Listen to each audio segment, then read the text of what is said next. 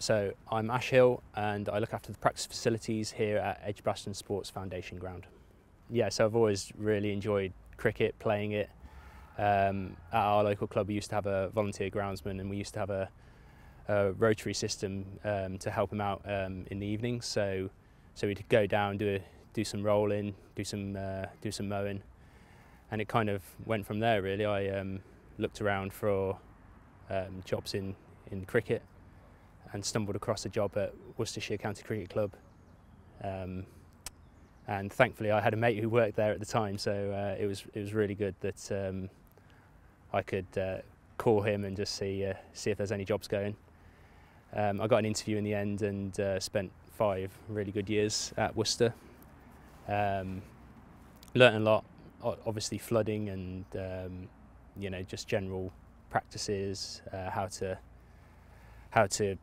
prepare a match day wicket, first class wicket. So yeah, that was really good.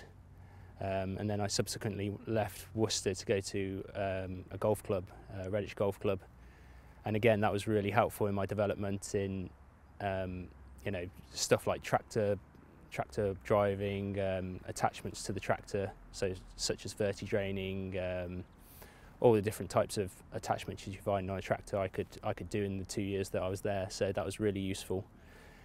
And then yeah, I saw the job at Warwickshire, and obviously I knew Gary from my time at Worcester, and that was really good, to be fair. Interview went really well, and yeah, he offered me the job. Obviously during that time it was COVID, so it was a little broken up, but thankfully the club have been really good with me, and it was I spent 2 years at Edgbaston, and then yeah, I got the role here, which is great.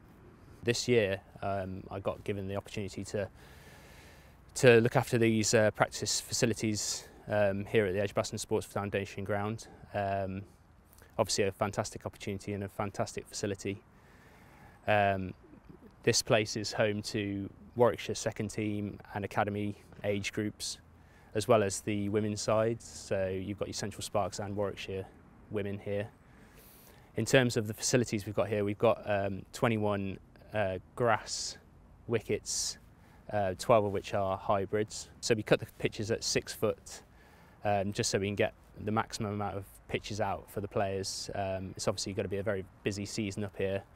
Obviously Commonwealth Games at Edgbaston, we've got to facilitate the women's sides, the second team, and obviously the first team when the Commonwealth Games is at Edgbaston. So yeah, we've got to facilitate a lot of teams, and 12 of our pitches are hybrids, and the idea of that is to make them last longer. So obviously with a busy schedule, we'll be looking to get the most out of the pitches as possible. Behind you is we've got 4 artificial bays, which is obviously the newest spec. Again, fantastic facility, which gives us players an opportunity to train in all kinds of weather. So that's another bow to our string.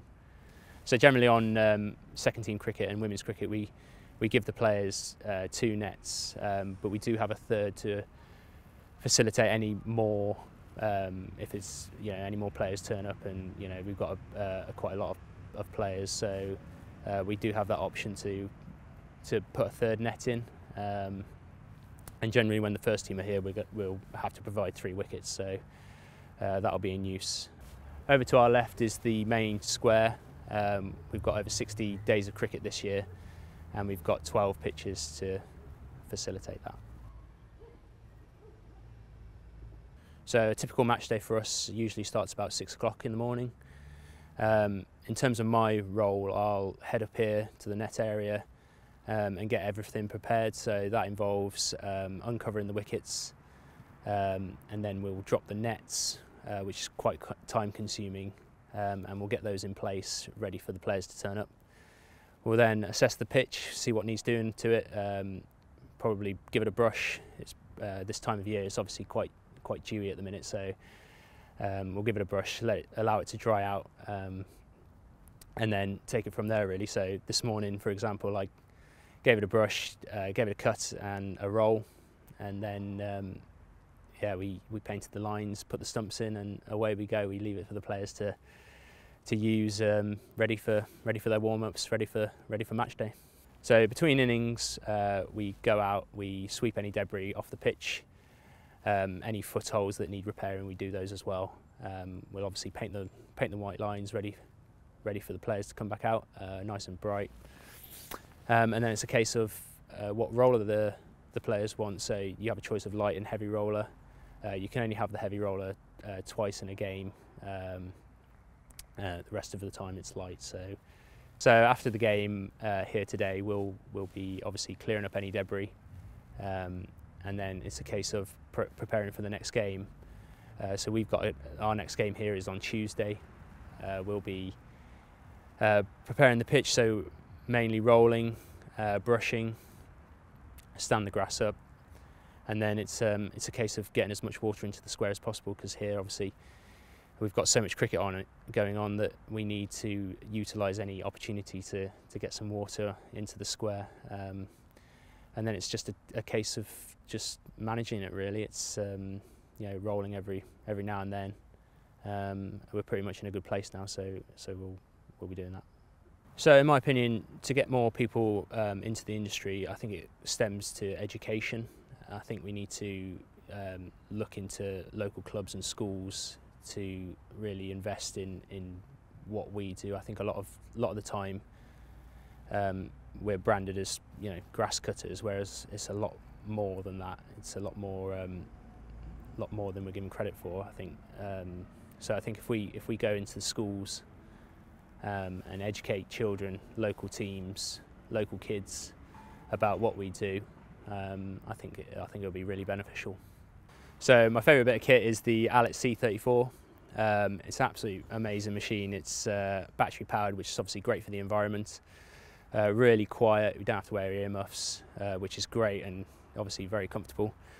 And you know, it leaves a fantastic finish on the outfield. We use it mainly on this run up, and as you can see, it leaves a lovely stripe. So we're really pleased with it. We've also got a turf rake cartridge which we use on the square, and that rips out a lot of debris and organic matter, which is great and ideal for up here. So we're really pleased with it. Yeah. So this is the Allet shaver. We use this for our wickets. It's a great piece of kit because it cuts down to 2.4 millimeters, and it gives a really nice finish. It's a 10 blade cylinder, so it leaves, yeah, a really good finish. So here we have the Allet Regal 36. This is over 50 years old. Again, a brilliant piece of kit. It's so reliable. We tend to use this mainly on the run-ups, and I've actually used this to pre-season roll as well. Again, it's fantastic, so really reliable and still going strong. So here we have the Allet Buffalo 27. We tend to use this for our square. It's a great piece of kit, beautiful presentation, really easy to set up, and yeah, so we're pretty well kitted out here at Edgbaston Foundation Ground.